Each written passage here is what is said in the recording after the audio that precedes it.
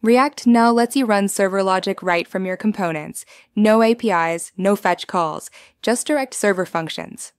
Define an async function with useServer that marks it as a server function.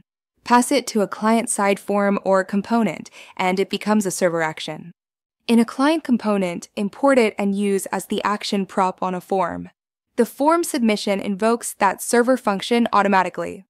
This replaces writing REST endpoints. You skip fetch, routes, and boilerplate. Server actions serialize args, manage the HTTP request for you. Under the hood, Next.js assigns a secure, unpredictable ID to each server action so the client can invoke it, CSRF safe. You can configure origin matching and body size limits in next.config.serverActions, and only post methods trigger server actions. Use server actions for form submissions, mutations, updating data, file uploads, etc. Which demo do you want next? Contact form, file upload, or real-time comments?